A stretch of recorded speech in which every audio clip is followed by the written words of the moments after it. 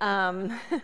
Let me pray and then we'll get started. Father, I thank you for all of the women that are here. I thank you for the women who I know are live streaming, who have been asking me about this time together tonight. And Father, I know that I need refreshment from your word. I know that every day I need my perspective to be refreshed, and I also need to rest in who you are. Life's demands sometimes are crazy, and we get so caught up in so many things, overcommitment, and we're so often just so exhausted. But you invite us to rest, and as we look at that tonight, I pray that every woman who is here or watching or listening or who will listen later will truly be refreshed and have her focus back on who you are, and that you would encourage us in a way that only you can. I ask for your grace. I ask for your presence here tonight. I ask you to help me as I walk through some of these principles with my friends. In Jesus' name, amen. Okay, I'm calling this the right kind of rest, and we all know that just regular life brings so much stress. Regular life brings overcommitment. Any of you ever feel overcommitted? Regular life brings so much to do. It brings constant demands. It brings realistic expectations and unrealistic expectations that we place on ourselves. And then so often adding to the stress, overcommitment, and more to do, we add homeschooling to that. Because I know that a lot of you are here because you homeschool, and that's another layer of overcommitment, or that can seem like overcommitment, and another layer of stress, and another layer of demands, not only the demands of your family and your children and what you have to do anyway as a working mom, and I'm not talking about a working mom outside the home, I'm talking about a working, productive mom inside the home. Then on top of that, there's so many extra things to worry about. Am I teaching them enough? Am I missing something? Are they going to be mad at me? Am I being lazy? Am I not paying enough attention? All those things, which we feel those things anyway as women, but then we have that extra layer. So I'm always encouraged by what Jesus said in Matthew 28. He said, "Come to me, all you who are weary and heavy laden, and I will give you rest." And I will give you rest. Take my yoke upon you. We take his yoke. Take my yoke upon you and learn from me. For I am gentle and humble in heart, and you will find rest for your souls. For my yoke is easy and my burden is light. Interesting what he says in those verses. Now we know that God is a God of work. We know that. We know too, if we know our Bibles, that God created us to work, that work is not part of the fall. Work is not sinful. He created us to work, and he created us to work productively. He created us to work efficiently and to work very, very hard. We're supposed to do that. God gives us a great sense of satisfaction when we accomplish productive work. We don't have much satisfaction when we do unproductive things, even though we're busy and we're spinning wheels, but if it's unproductive, there's not much satisfaction that comes from that. And we also know from Genesis, if we know our Bibles, that God commands us to work. We know from Genesis 1, God tells us this: God created man in his own image. In the image of God he created him. Male and female he created them. God blessed them, and God said to them, "Be fruitful and multiply and fill the earth and subdue it and rule over the fish of the sea and over the birds of the sky and over every living thing that moves on the earth." And then in Genesis 2, verse 15, he says, "Then the Lord God took the man and put him into the Garden of Eden," and he gives him his job to cultivate it and to keep it.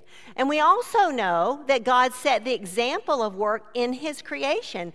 Jesus, we know from Scripture, came to do the work that his Father had given him. And God commands us once again to work and not to be lazy. Now, for our purposes tonight, we're not going to necessarily look at the principle of work, we're not really going to discuss unproductive, non-focused busyness. I think we all know what that is. I think we've all experienced that. I think we've all probably, if you're like me, have spent a good portion of your life in that kind of work, non-productive, busy work, just busyness. But tonight we're going to look at God's kind of rest, and I hope that you'll be refreshed. And I know even this morning, early this morning, as I went through this, in the wee hours of the morning, once again, it was like I was just so refreshed looking at God's word and what he says about it, and it was like a rebuke and a reminder to my own heart.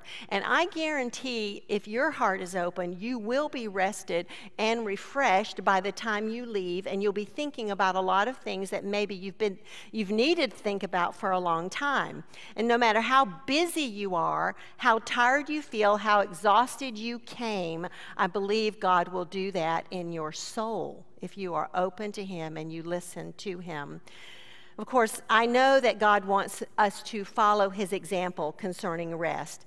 We already know, I've already told you that God set the example of work, and sometimes, at least for me, in my life, I've concentrated on the work and his command for me to be productive and busy in my work, that often I have neglected how God also wants me to rest.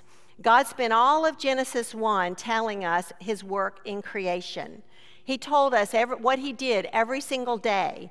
And the psalmist in Psalm 8 tells us to consider the work of his fingers, the moon and the stars which he has ordained. And then in Genesis, again, in verse 31, in Genesis 1, he says, God saw all that he had made, and behold, it was very good. And there was evening, and there was morning the sixth day. Thus the heavens and the earth, and this is the beginning of chapter 2, thus the heavens and the earth were completed, and all their hosts. By the seventh day, God completed his work. He completed his work which he had done. Then God blessed the seventh day and sanctified it. Think about this. We're going to talk about this. He blessed the seventh day and he sanctified it, because in it he rested from all his work which God had created and made. So what we're seeing here is that God set aside the seventh day for himself, because in it, the Bible tells us, he rested from all his work. God rests. He's setting this example, and he isn't even tired. I mean, so why does he rest? It begs that question, why does he rest? I mean, he's God and all, and he doesn't need the rest. Well, obviously we can learn from Scripture that he did it as an example for us, of course, as an example for us. And also we see that he's enjoying the fruit of his labor. He's seeing that it is good. And of course, this is at creation, ever before he gives the laws. So keep in mind that the Sabbath is not just about the Ten Commandments, although we see it in the Ten Commandments. Remember the Sabbath day to keep it holy, but rest is a part of creation before the law. Something God wants to teach his people. God works and he rests right in creation. I teach a women's Sunday school class, and I've been telling them lately, I said, it all goes back to Genesis. It all goes back to Genesis. Everything goes back to the first chapters of Genesis. There's so much. You can never, ever, ever mine the depths of the beginning of Genesis. And the thing is that's why anyone who casts doubt on the historicity and the accuracy of Genesis 1 to 3, just don't even listen to them. This is what God has told us, and it's such a foundation for everything that he tells us after this. So God works and he rests way before the fall of man, way before we as sinful fallen people would even get tired and feel the need to rest.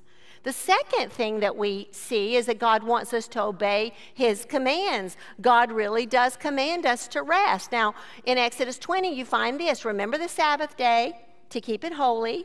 6 days you shall labor and do all your work, but the seventh day is a Sabbath of the Lord your God. In it you shall not do any work, you or your son or your daughter, your male or your female servant, or your cattle, or your sojourner who stays with you. For in 6 days, he's reminding us again, the Lord made the heavens and the earth, the sea and all that is in them, and rested on the seventh day. Therefore the Lord blessed the Sabbath day and made it holy.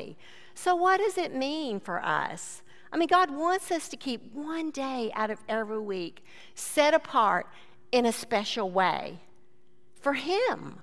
Keeping this one day holy means to separate it. He wants us to do our work in 6 days, and then He wants us to worship Him. Now, obviously, He wants us to worship Him every single day, but it's a special day on the 7th day to be set apart.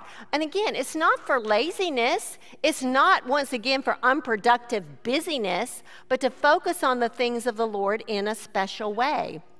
And of course, in the New Testament, because of Jesus' resurrection on the first day of the week, Sunday is the day that we set apart.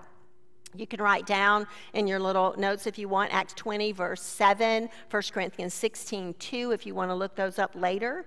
But we're to follow God's example, and we are to obey His commands. Deuteronomy 5 gives us another picture of rest for the Sabbath. Observe the Sabbath day to keep it holy as the Lord your God commanded you. Once again, He says, 6 days you shall labor and do all your work. But the 7th day is a Sabbath of the Lord your God. In it you shall not do any work, you or your son or your daughter or your male servant or your female servant or your ox or your donkey or any of your cattle or your sojourner who stays with you, so that your male servant and your female servant may rest as well as you. Not just you, but all these who work for you.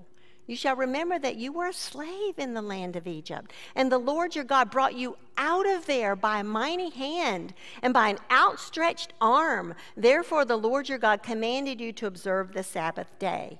So we see once again God setting apart for His people this day. And here you see in Deuteronomy that He's saying one of the things He wants them to remember is that they were slaves, and that it was God who brought them out. They might be thinking about that during those 6 days. There's lots of things we think about during the 6 days, but then, you know, when we gather with God's people, and we come here and we hear the word taught, and we are around God's people, it's like set apart. We're reminded of things that we might not be focusing as much during the week. It's set apart in a special way, because it's true that in the everyday routine of life and all the things that we have to do as women and that God calls us to do and commands us to do, even those good, productive things, sometimes it's easy to forget what God has done. Yet God wants us to remember this. He wants us to remember too that we were slaves. You know, before He saved us, we're slaves to sin.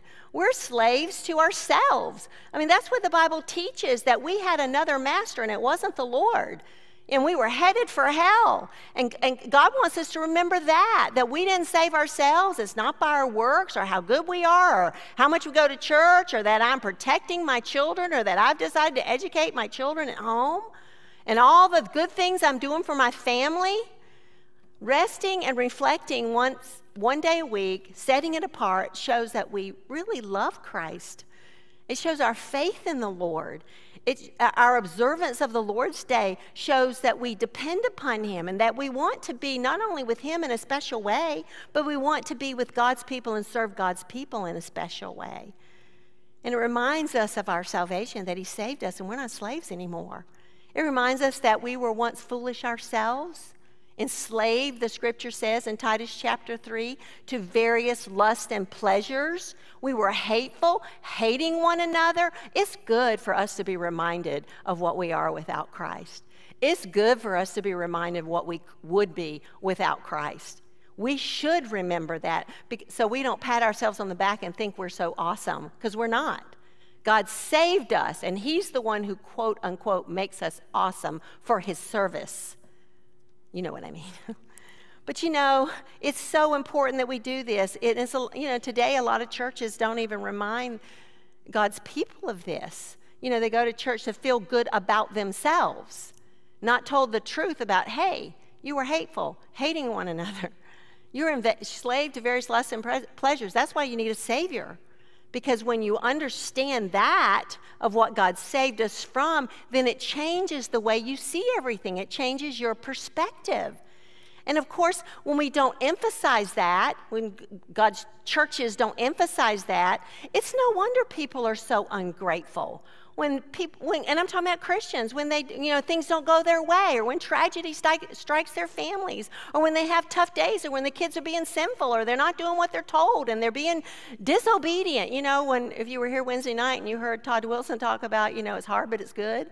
You know, it's like, and I often say when I teach Mothering from the Heart conference, how Carla and I married, when we got married, and he's a godly man, and by God's grace, I wanted to be a godly woman, but we were like hateful, sinful people.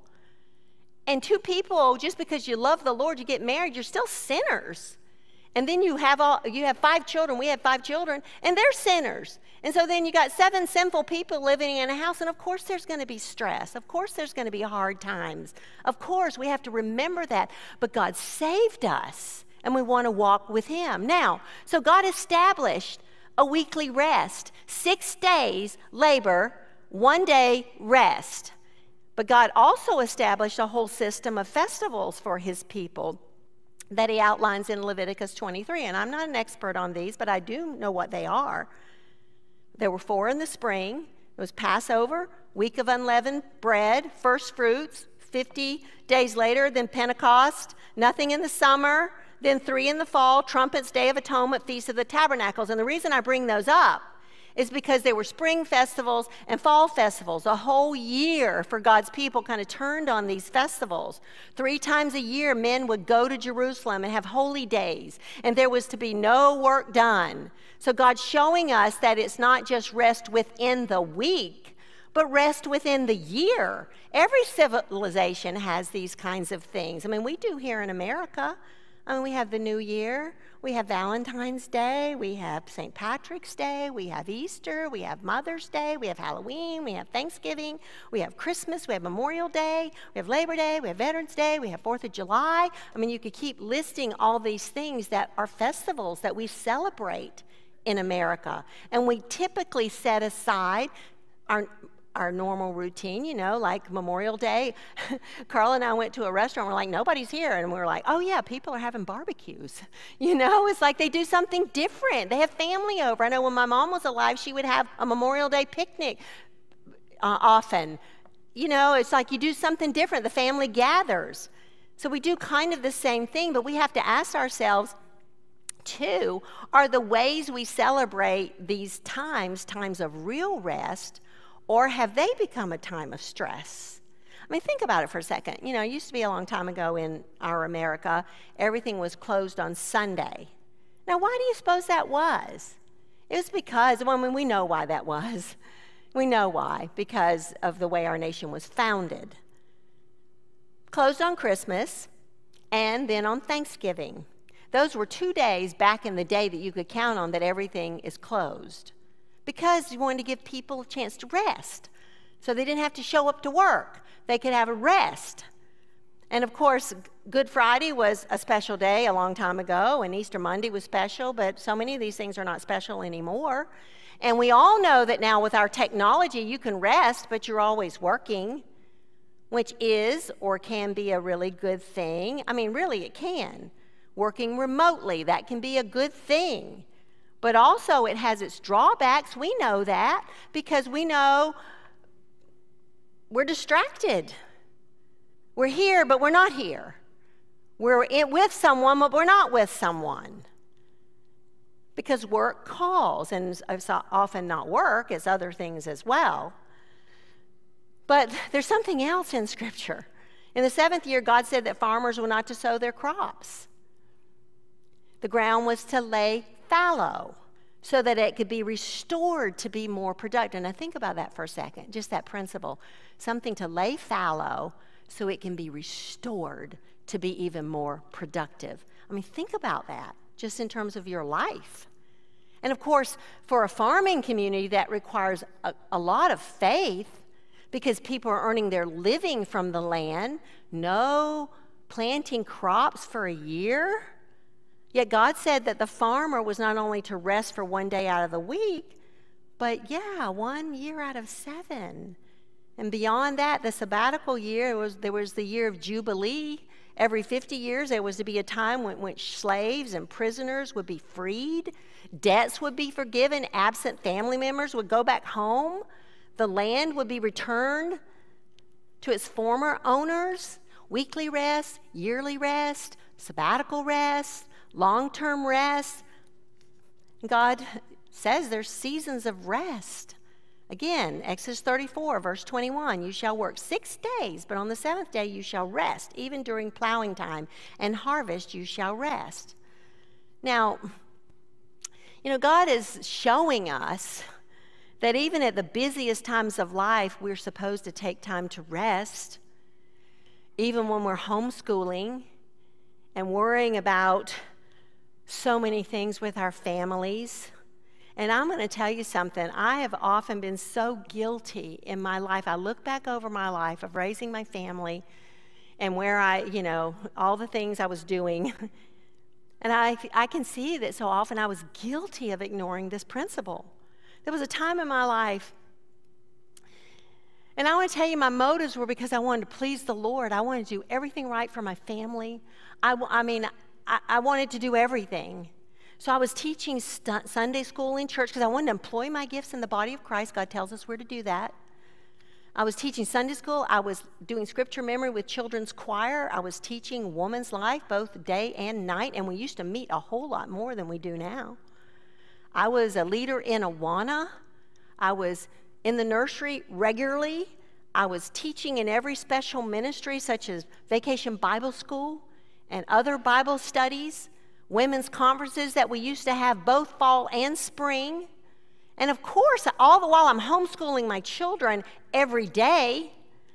And then we would pull our resources and do homeschool classes, and I would lead some of those as well. I was writing a newsletter. I was teaching my children. I was supervising their schedules.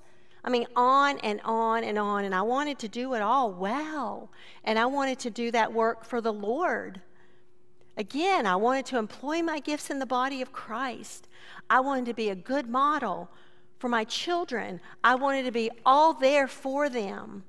And of course, as I'm telling you these things, I'm kind of overwhelmed just thinking about it. But at some point, I realized, because I didn't do this forever, but I realized I was totally skipping at least one night's sleep a week. Why was I doing that? It was intentional. I was intentionally doing that so I could do things because I didn't want to take away that time from my children during the day. And I remember sometimes thinking that I wish I could divide myself into like 7 people because I wanted to do all those things. It wasn't something that somebody was making me do or somebody says, you better do it. And I wasn't doing it out of guilt. I wanted to do those things. It wasn't because I felt like I had to. I wanted to make the most of my days, as Ephesians says, make the most of your days because the days are, I didn't want to be lazy.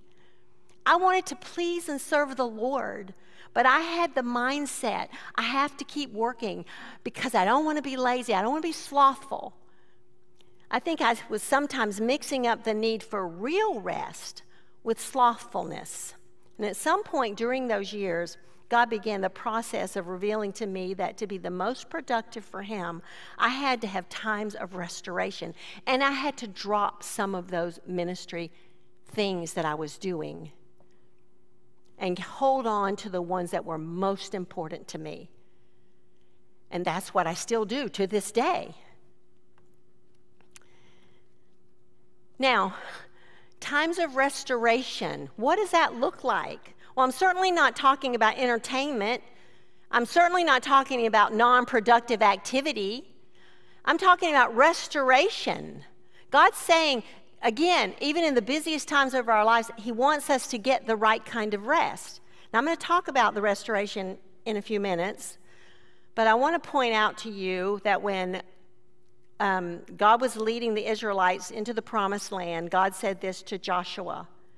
Then Joshua commanded the officers of the people, saying, pass through the midst of the camp and command the people, saying, prepare provisions for yourselves, for within 3 days you are to cross this Jordan to go in to possess the land which the Lord your God is giving you to possess it. He's giving him work to do. To the Reubenites and to the Gadites and to the half-tribe of Manasseh, Joshua said, remember the word which Moses, the servant of the Lord, commanded you, saying, the Lord your God gives you rest and will give you this land. The Lord your God will give you rest and will give you this land. Your wives, your little ones, and your cattle shall remain in the land which Moses gave you beyond the Jordan. But you shall cross before your brothers in battle array all your valiant warriors and shall help them until the Lord gives your brothers rest as he gives you. By the way, this is in Joshua 1, verses 10 to 15, for those of you who are like, where was that? And they all also possess the land which the Lord your God is giving them. Then you shall return to your own land and possess that which Moses, the servant of the Lord, gave you beyond the Jordan toward the sunrise. So here's the thing. I mean, I don't know. When I read that, it's like they were going to work and to fight to do what God commanded them to do. But God says in the midst of that, he was going to give rest to them.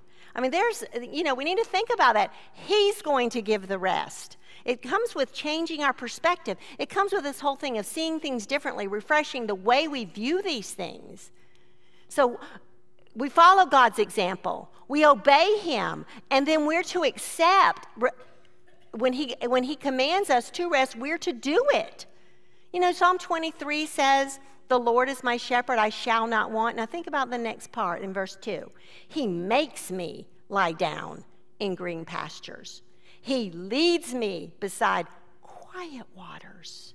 He restores my soul. Think about those words. Lie down in green pastures, beside quiet waters. Makes me, leads me, and then he restores my soul. And then he guides me in the paths of righteousness for his name's sake. I mean, think about those words. I mean, David here is referring to the Lord as a shepherd. And that's what David was. He was a shepherd king. A shepherd takes care of his sheep. A mother takes care of her children, meeting all their needs. And God wants us to rest in him, not worrying or wanting. God is the source of spiritual restoration. That's what this passage is telling us. And as a shepherd leads his sheep to quiet waters for rest, the Lord restores and refreshes the soul. But sometimes he has to make us lie down. I mean, absolutely make us. Now think about this for a second. Think for a moment as it relates to maybe a tired toddler that you have or used to have. You have to make them lie down sometimes. You don't say, hey, how about you go in there and lay down for a second? And I know that there is probably a little segment of the population where children like love naps. I know that I've been around children like that, but most of them don't, especially boys. You have to make them lie down. Why? Because they need quiet waters. You need quiet waters. And he needs to be restored. Now think about that in those times when they're in that nebulous in-between time. You know, they're kind of like, don't go to sleep as soon as you make them lie down. But they want to stay up. And then they stay up and they go past the time where you're like, they're miserable, they're making you miserable, and they're hysterical, but you don't dare put them down then, because if you put them down then, they're going to wake up at 8 p.m., and then they're going to be up all night.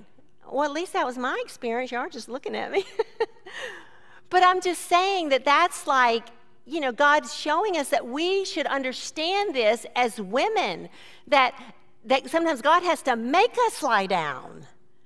He has to lead us to quiet waters, and we, of course, in turn have to do that with our families. But there's a spiritual lesson here.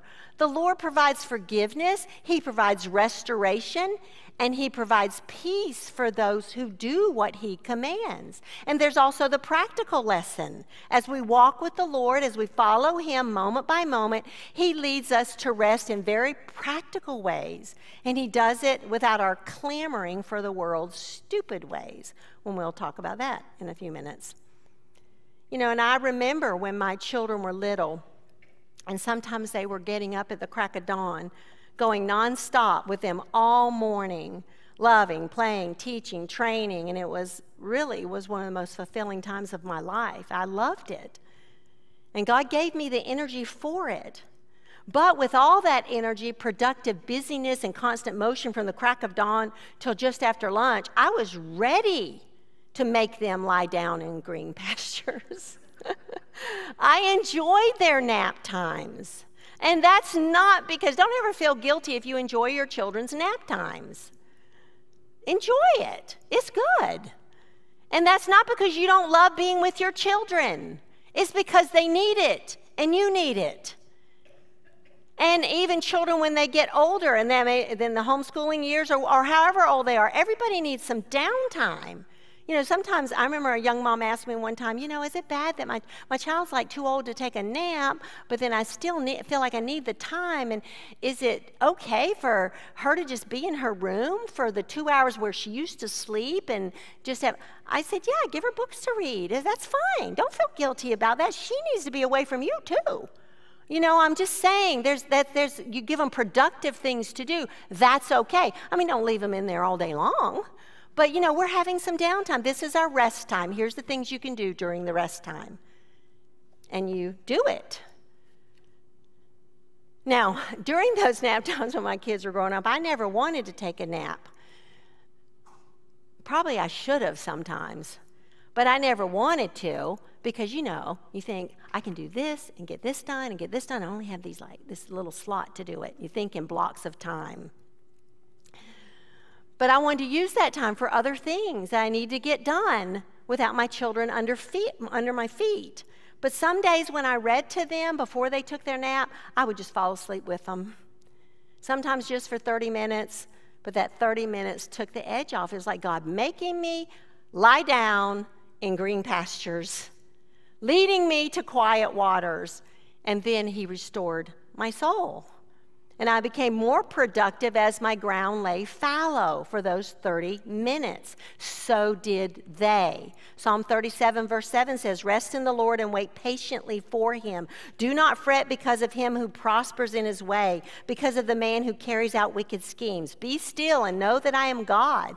Now God, what you can see here is that God is issuing this invitation to rest. He wants us to do this. I just read it in that opening verse. Come to me, all you who are weary and heavy laden. Take my yoke upon you, learn from me, and you'll find rest for your souls. So that's what He wants. And then He wants us also to heed His warnings about not resting if we don't listen to Him in this area, because there are consequences from refusing to rest. We've already talked about the consequences sometimes when we don't lead our children and make them lie down in green pastures, and then it's like we're just dealing with some hysterics until a normal bedtime. But Isaiah 28 verse 12 says, He who said to them, here is rest, give rest to the weary, and here is repose, but they would not listen. He's talking about God's people. They wouldn't listen. Isaiah 30, verse 15, for thus the Lord God, the Holy One of Israel, has said, in repentance and rest you will be saved, in quietness and trust is your strength. But you were not willing. Jeremiah 6:16, y'all have all heard me quote this many times. Thus says the Lord, stand by the ways and see, and ask for the ancient paths, where the good way is, and walk in it, and you shall find rest for your souls. But they said, we're not going to walk in that. We're not going to do that. And of course, God's speaking to His people in those days, and the people are turning away from Him in those days and refusing to rest His way. God is also speaking to us today. We refuse to rest, and when I say rest, I'm talking about His way. We refuse His way of rest, His kind of rest. Spiritually, obviously, we refuse the rest that salvation brings if we refuse salvation. But physically, too, when we don't give our heart and souls the rest that they need, and our bodies, and we pay for it in all kinds of physical and spiritual ways. The Christian life, y'all, is a long journey. It's short in the grand scheme of things. Eternity past, eternity future, and we're a dot. But it's a long journey, at least from our perspective as we live down here, even though at my age I look back and say, wow, these years went by so fast. You think that too, no matter what age you are. It's just the older you get, the more it seems it got on warp speed. But God wants to renew me and you day by day, and I need it. As a woman, as a pastor's wife, as a homemaker, as a mother, as a grandmother, an older woman in the church, I'm just like you. I seem to have a job that is never done. I often tell people, especially when somehow they think because my children are grown and gone from my house, that my life is less busy. And that's not true. My life is not less busy. It's just a different busy. I have pockets of time, but my time is filled up because I want to serve the Lord well until He takes me home. I take my jobs and my roles seriously that God has given to me. I have not adopted the mindset like so many people my age that say, I've paid my dues, I've raised my family, now I'm going to go play the last half of my life. I don't think that way. And my house has always been full of people who have needs, who create messes, who need me. Ever since I got married, my house dynamic continues to change, as yours does. And with it, my mind and my heart go up and down, thinking, okay, at this stage in my life, I want to live my life well. What are my priorities? What do I want to spend my time doing? How do I want to organize my days? And then, of course, with births, with illnesses, with deaths, with aging parents, with not enough space or hours in the day to do all the things that God wants us to do, how do we get renewed? Now, we all know, I'm sure you as well as I do, we know the cultural answer. It's like, take care of yourself first. You need me time. You deserve a break. You get away from the chains that bind you. You just run away from it all. You meet your own needs. You take care of yourself first. And I'm not talking about in the biblical sense of taking care of yourself, okay? I'm talking about the way the world views these things. Whole books have been written to tell women to be selfish and to live selfishly, and not focusing on the way God tells us to rest and to take care of ourselves. They're not written from the standpoint of godliness and placing limits around you and doing, focusing on the things that you cannot not do. You know, when I've taught, a series called Seasons of a Woman's Life, I break it down into negotiables and non-negotiables. And the non-negotiables are things that there's no way I would ever not do these things. And I make those my priority, but then there's things over here that I can. Sometimes I can do those, other times I can't, but those are the things that at times I don't need to do.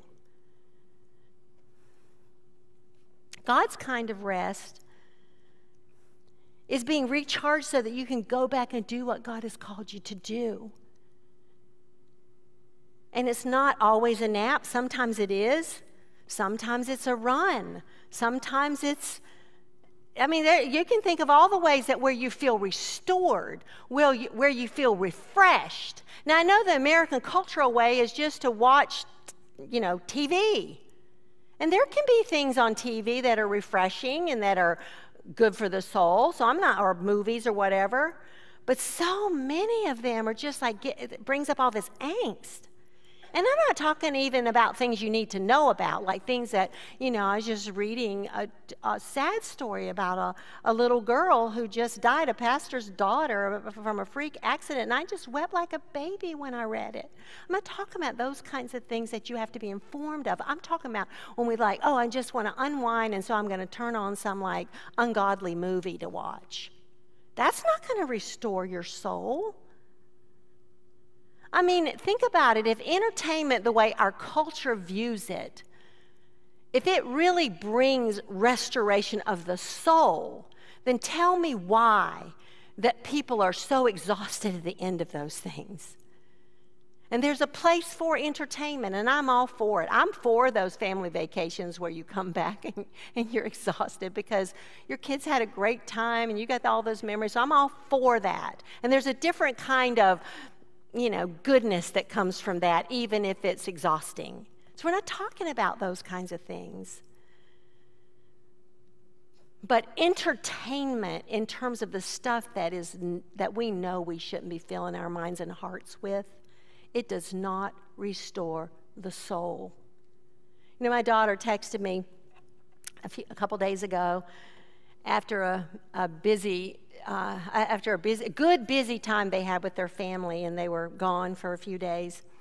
And she said, I'm having a stare day. And then she sent me a beautiful picture outside with her kids. I knew what she meant because she grew up with me saying, we just sometimes need a stare day. Where I heard it from an older woman. She's a stare day where you're just staring. You're just staring. You had so much going on in your life, it's And, you know, I responded in a text. I said, stair days are good for the soul. Because they are. There's like quiet waters. It's like going for a walk and just not having anything in your ears, not listening to a podcast, and all that can be good too. But just sometimes just hearing the birds, just going for a walk, even if it's 10 minutes. That's restorative. Just walking down somewhere and just sitting out in your yard or in your neighborhood where nobody's around, and if somebody comes and says, hey, I'm having a stair time, I'll talk to you in a little bit. But, you know, our culture is so hedonistic. We pursue with a vengeance personal pleasure, and we think it will produce rest and release of soul and body, but it doesn't. It just doesn't. I mean, we want to unwind, but those kinds of things are what our culture pushes on us is not the kind of rest God is speaking about in Scripture. And we have to help our children with this. I mean, think about it. They don't need to be entertained every single moment of their day and weeks and years, where everything is filled to capacity, one activity after another, because I know what that feels like. You think, oh, I got to make sure they're doing this and this and this and this and this, and we don't give them any stair time, you know, just to go see. I mean, I was telling my husband today, I said, I remember when I was a child, and I loved the month of June. And it was because, you know, the academic year was filled with homework and school and chores and all that stuff, getting up at the crack of dawn, and then, you know, school all day, then homework at night. And then, you know, we had to, like, clean the kitchen. We had to, like, clean up after dinner. Our mother didn't do that for us. We had nights to do it. And it was like just more work until you went to bed. And those were good times. I loved all of that. But I really loved June because school was done and we didn't start working in tobacco until July. Now, that's just my story. I worked in tobacco. Can't change it. I did. And that started usually in July, and it was like back-breaking work even for a little kid like me. But there's lots of fun at the barn and with everybody, so there was lots of fun with that, but it was hard work from the crack of dawn until the evening. But June, we worked in our family garden. We picked blueberries and sold those, but it was so much more laid back, and those are the times I could just go lay in the grass and look at grasshoppers because there was no, like, screens.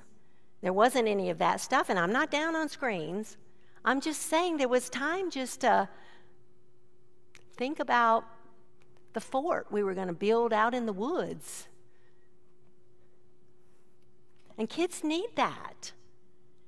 It's okay for them to have those times where it's not, and if they say, I'm bored, say, well, you know, if you're bored, you either think of something to do or I'll give you something to do. Now, my kids always said, don't worry, I got stuff to do. And they would have their stair days or their stair moments or their quiet water moments.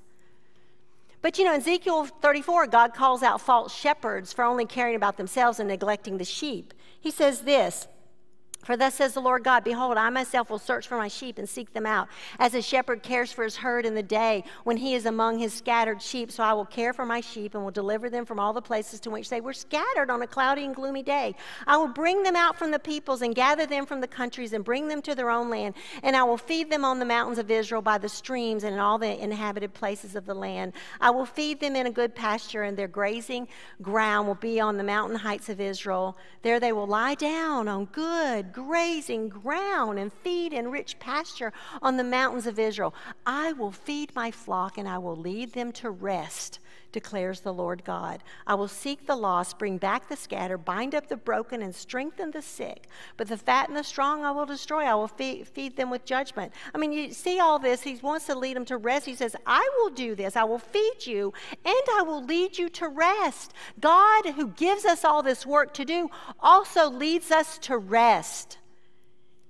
And of course, we see this with his son, Jesus, because Jesus models rest. Mark 4 says in verse 35, on that day when evening came, he said to them, let's go over to the other side. Leaving the crowd, they took him along with them in a boat just as he was, and other boats were with him. And there arose such a fierce gale of wind, and the waves were breaking over the boat so much that the boat was already filling up. Jesus himself was in the stern, asleep on the cushion, and they woke him and said to him, Teacher, do you not care that we are perishing? I mean, what do you see here, what Jesus is doing? Middle of a storm. They're all concerned. What's Jesus doing? He's resting. He's modeling taking a nap in the middle of the storm. I mean, they had to wake him up. He was sleeping so soundly. I mean, how could he sleep so soundly when there was such a fierce gale of wind, when waves were breaking over the boat and the boat was filling up?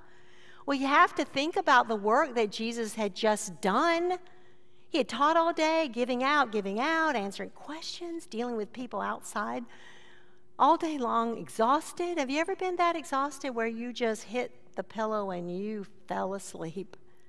You just collapse and a train could come through the room and you wouldn't even hear it.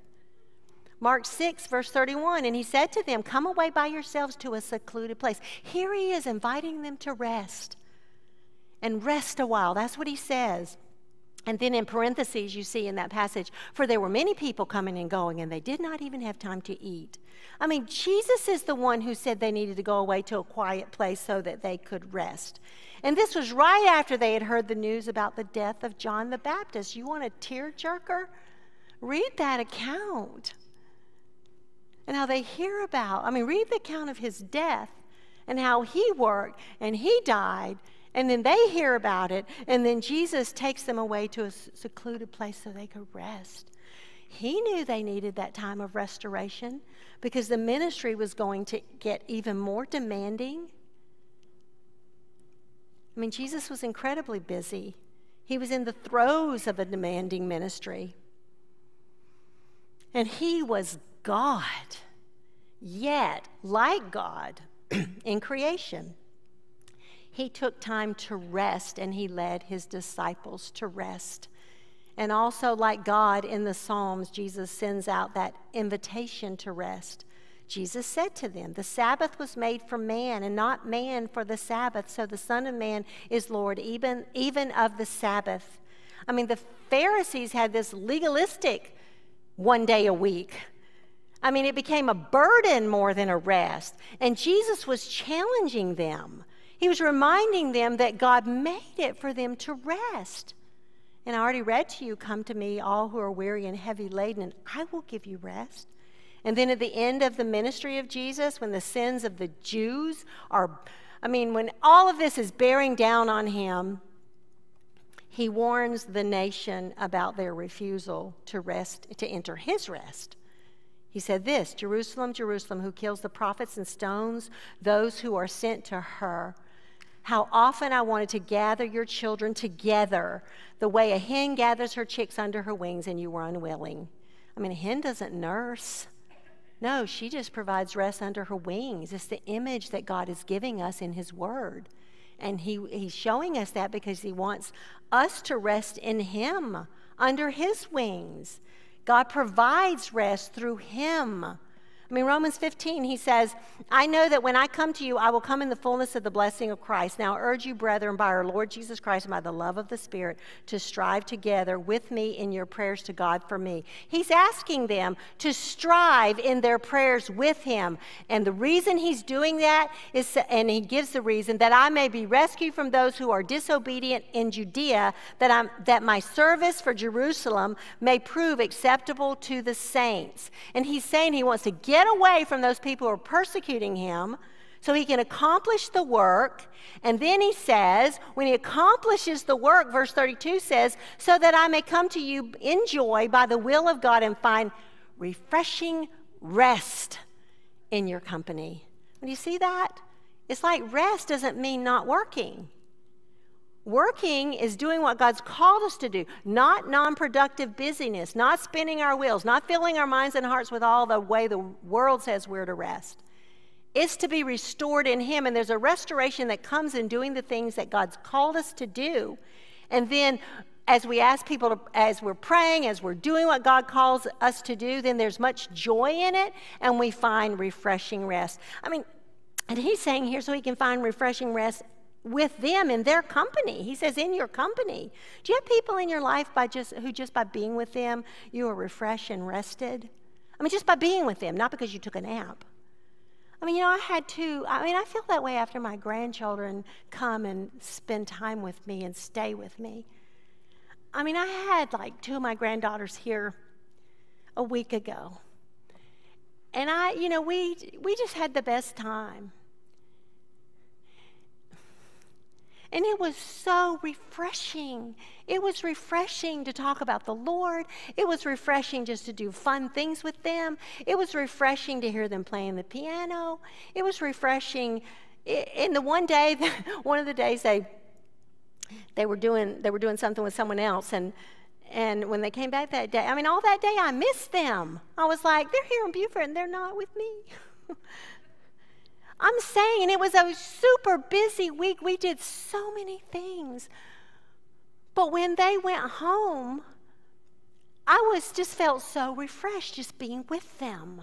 It was restorative to my soul.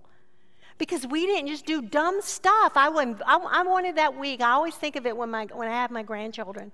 I think I have, whether it's 3 days or whether it's 5 days or whatever it is, I have this much concentrated time, and I want to invest as much as I can and do what they want to do and invest and talk about. I always pray for our time. Carl does too.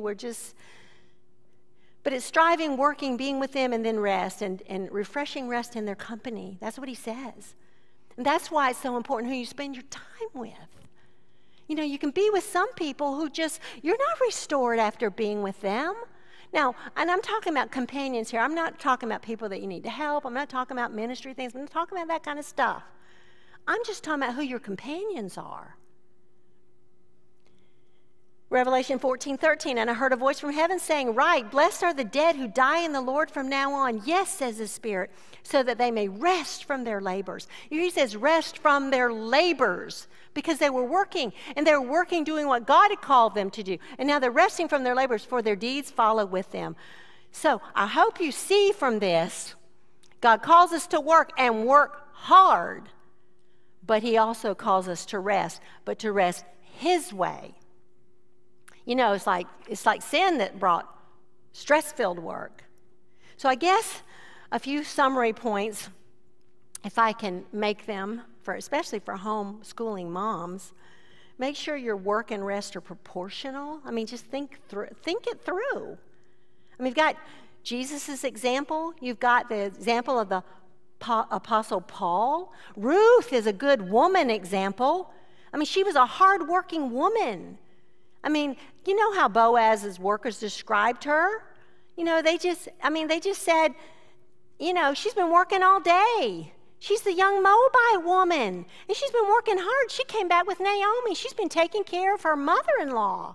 And she's the one who said, let me glean in the field, let me work hard, and she's out there working in the fields. And remember how they said, she's been here all day long working. She's been sitting in the house just for a little while. And of course, you know the story. Boaz took notice of her, and she became his wife. God provided rest for her.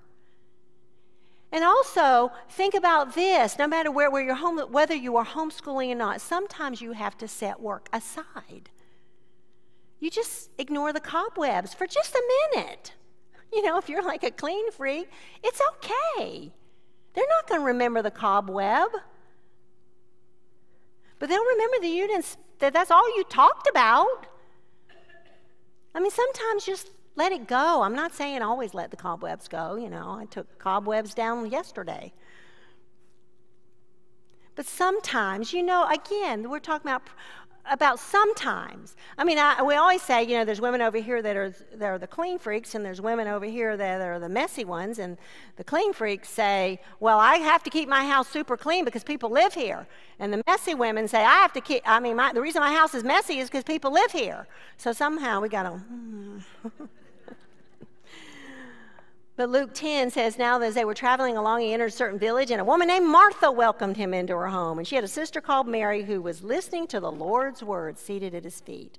Y'all know this passage. It's very familiar. And no matter how many times I reflect on it, I still learn from it, because so many times women tend to think like this, only one thing is necessary, and that's what Mary's doing. That's kind of lazy, isn't it? We can't sit around all day, even at the Lord's feet. What about all the tasks that need to be done? Yet the problem is Jesus is the one who said only one thing is necessary. How do we deal with that? Simplicity. He's talking about simplicity here. Think about the superlatives that he uses about Martha. He says, you're worried and bothered about so many things. He says, all your preparations, all the serving, so many things. And so God's telling us that Martha probably took on way too much, more than she could possibly do. Have you ever done that? Way beyond her ability. Have you ever done that? I'm thinking, I don't know why this is going so poorly. Well, because I don't know how to do it. She piled it on. And probably out of her love for her Lord. But instead of dropping things that she wasn't doing well, or letting something go, she thought she had to do it all. And in the process, she stressed herself out. She fussed over the dinner party. And so much so that she didn't fuss over Jesus.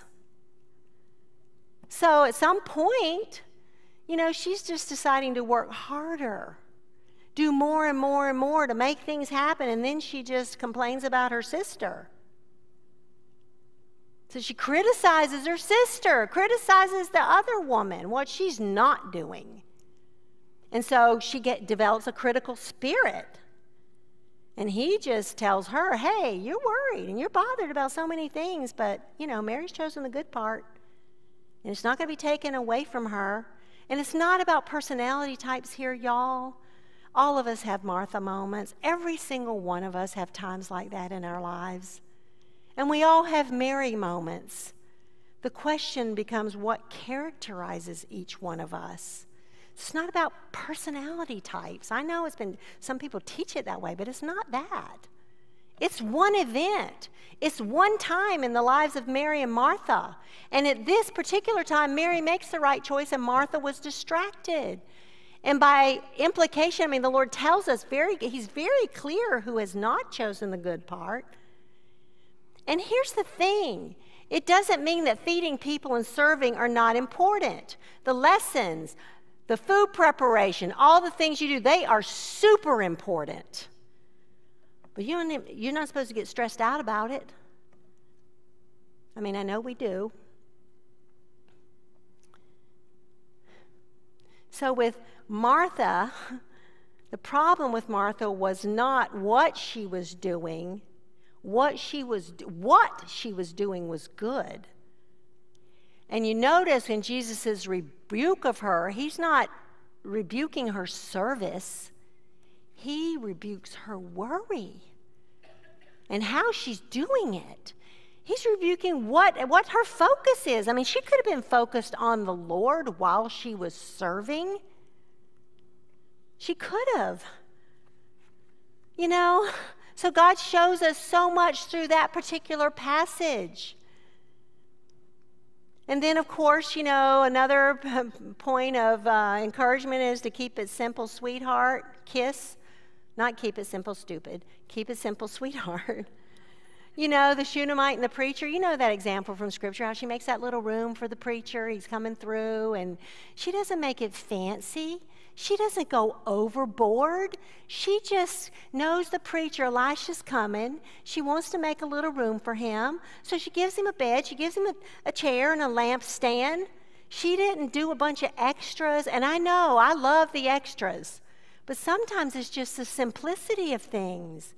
Not fussing over everything, just being simple with it. And sometimes there's plenty of time for all the extras, but there's sometimes like, no, we don't need to worry about that. We just need to focus on this. We get caught up in the excess, and that's very dangerous. It's very dangerous even for us as we scroll through social media and we see all the things that everybody else is doing and all the extras in another way.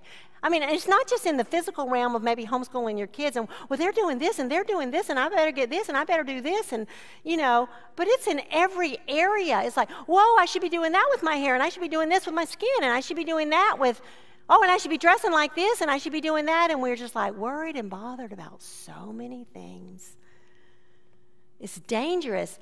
Kiss. Keep it simple, sweetheart. And sometimes that just means limit what you're looking at, what you're comparing yourself to, and who you're comparing your kids to. And also another little common sense thing is just know that the dynamic of your home and the seasons of your life are always in flux. They don't stay the same. What you're dealing with right now with a stubborn child is not always going to be that way. He or she, as you train and teach here a little, there a little, and you're constantly helping them, they'll get to another point. They will finally they'll get through it. I could give you example after example after example about all the things I worried about and all the things I stressed myself silly over. And I was like, wow, God was just really faithful. That's why I always say that. God is just so faithful. I do what he's called me to do, and I let him work his magic. We know it's not magic, but I let him work. But your life shifts, and that's okay. I mean, it reminds me of Hannah. Remember when she finally had Samuel? And she chose not to go to the temple. She just chose not to go. It was time for the yearly sacrifice, and Elkanah, her husband, was going there to pay his vow. But Hannah didn't go that time. She said, I'm not going to go up until my baby's weaned. I'll bring him then. And he's going to appear before the Lord, and he's going to serve the Lord forever. Don't you think about that? It's just like, you have this short window of time with your kids. It's like, just don't wish for the time later on. That time's going to come soon enough. Just wait and do what you need to do today and ask the Lord. If it's overwhelming for you, ask the Lord to calm you. Ask him to make you lie down in green pastures. Ask him for that. Ask him to lead you beside quiet waters. Ask him to restore your soul and to see these things from his perspective. So her husband, she was a godly woman. She makes this decision. And she says that to her husband. He respected her because he knew she was a godly woman, especially after everything they had been through. And he says, do what seems best to you, Hannah. That's fine. The Lord will confirm his word. So she did. That's what she did. And the day of releasing Samuel was coming. Just like the day of releasing our children. It's coming. And it's coming sooner than you think. I still remember one time when my child was kindergarten, one of my children was kindergarten. As they were entering kindergarten, and I was thinking, because, again, homeschooling them, and I was thinking, I'm so glad I have 12 years. I'm just so glad. And they're gone. And when I said that, I still remember saying it. I remember where I was looking at that child and thinking, I got 12 years. And they're gone. Now, we still have a great relationship. But in that way that I can stay there and take care of him and nurture him and train him and give the best of my hours and days to him. And that's what you see happening with Hannah. She was one of those women, she sensed that part of her life was going to come to an end with Samuel. But it was also going to be the beginning of another. And she knew that with time, her life would change. Y'all got to remember that. If you're a brand new mama with one little baby, your life will change. It doesn't seem like it now, but it will. But that's growing in wisdom to recognize the seasons of life and where we are in that continuum. And she knew that. She knew as her child grew, her life would need adjusting. She was going to have more children after that, too. So she's a picture of a very godly woman who knew what was most important in the season of life in which she found herself. She didn't use the season of life as an excuse. Well,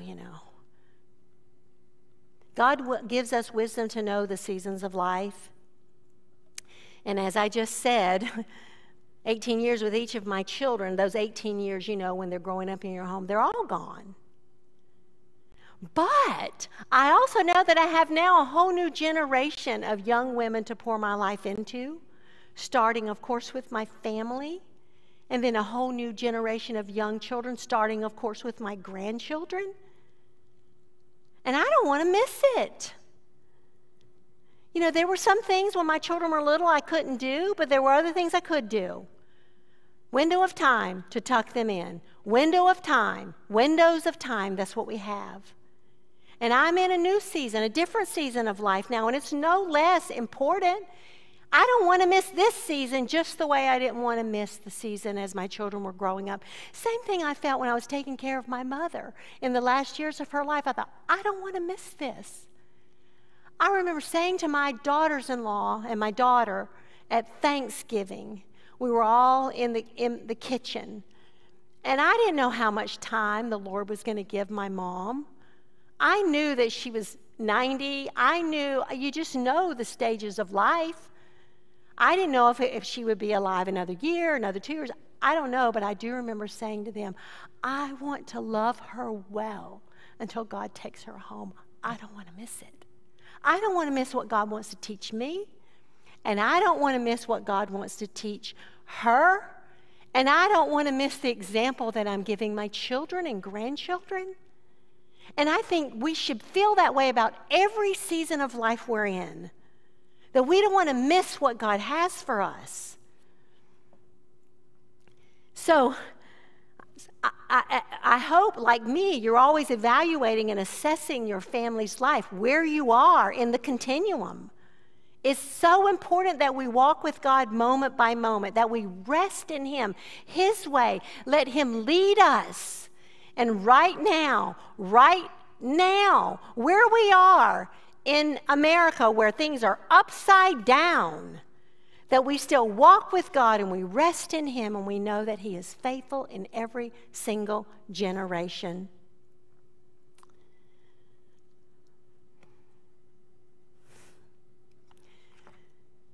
I guess just to sum up, we have to walk with the Lord. We have to know that God's called us to work hard. We are to labor, but we are also to rest hard. And I hope it's been clear enough as we've walked through some of this that God's rest is different from the way the world tells us to rest. God's rest is restorative. God tells us that His grace is sufficient for all of life, no matter where you are. If you're a first-time mom, if you're in the middle of homeschooling 6 kids, if you're in the middle of being an older woman and trying to figure out how to be a mom and grandmom to your adult children and to your grandchildren, wherever you are, whatever you're going through, if you're in piles of heartache right now, God will give you piles of His grace. He just will. If you're in the middle of one of the busiest seasons of your life, just piles of it, He will give you piles of grace to walk through it, and He will lead you to rest in the middle of it. He's our shepherd, and He will find you, and He wants to restore your soul. He wants to take you through your overload, He wants to take you through your stresses. He wants to take you through your overcommitments. He wants to take you through your unrealistic expectations. He wants to take you through any depression you might feel about whatever's going on in your life, through any busyness that you have, through any loneliness that you may feel, through any heartache, through any joy. I think one of my favorite verses in the Bible of all time is Isaiah 40:11. Like a shepherd, He will tend His flock and gather the lambs in His arms, holding them carefully, close to his heart, gently leading them home. Because here's the thing, in the most stressful and uncertain times of life, God gently leads us. He carries us. He's our shepherd. We are his sheep. And in the middle of all that's going on in our world, he leads us to find rest. Now, I started this message with these verses. Come to me, all who are weary and heavy laden, and I will give you rest. Take my yoke upon you and learn from me, for I'm gentle and humble in heart, and you will find rest for your souls. For my yoke is easy and my burden is light. Father, help us to grow. Help us to find rest in you no matter where we are in our season of life. Father, I especially pray for the homeschooling moms who have taken on this task of educating their children at home. There's so many things available to them, so much out there, so much sometimes it is overwhelming and even confusing. But I pray that you would help them to understand the very real need that they have to rest your way, to look to you, to walk with you. And as my daughter-in-law said recently, that sometimes we can sound like a broken record talking about how much we need to read our Bibles, walk with God moment by moment. But Father, it's so true. It's just so true. It's in your word and who you are that we find our true rest. Father, help those who are listening or who will listen, whose hearts are restless. And some of them may not have even come to know you as their personal Lord and Savior. They haven't entered the rest of salvation, of knowing that they can never earn their way to heaven. They can't do enough good deeds to be accepted by you. It's only through your death, burial, and resurrection. It's only through the death of your Son and his resurrection and our trust in that brings us new life.